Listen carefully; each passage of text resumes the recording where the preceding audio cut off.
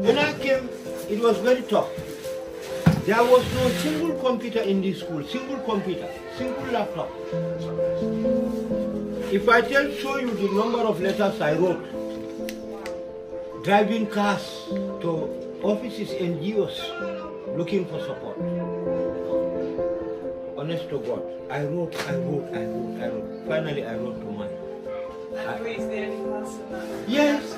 Once I sent the letter to Mary, she responded immediately.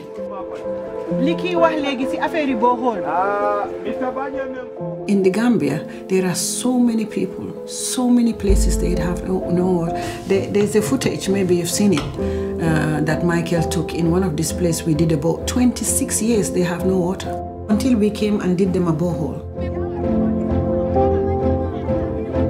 We are here to inaugurate this borehole that was sponsored by WAGSTAFF Interior, and to do the honors of cutting the ribbon today is Matt.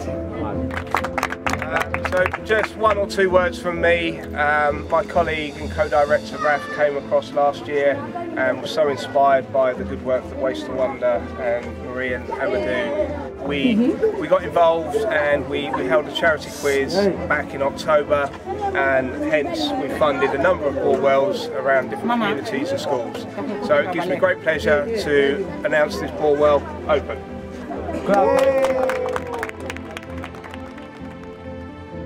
I guess like a lot of people, I didn't know what a bore well was before I went to Gambia. It's actually a solar powered pump which extracts water from deep underground, makes it available to the people who live in the area where water is very, very scarce. It's actually a lifeline to the people who live in the area.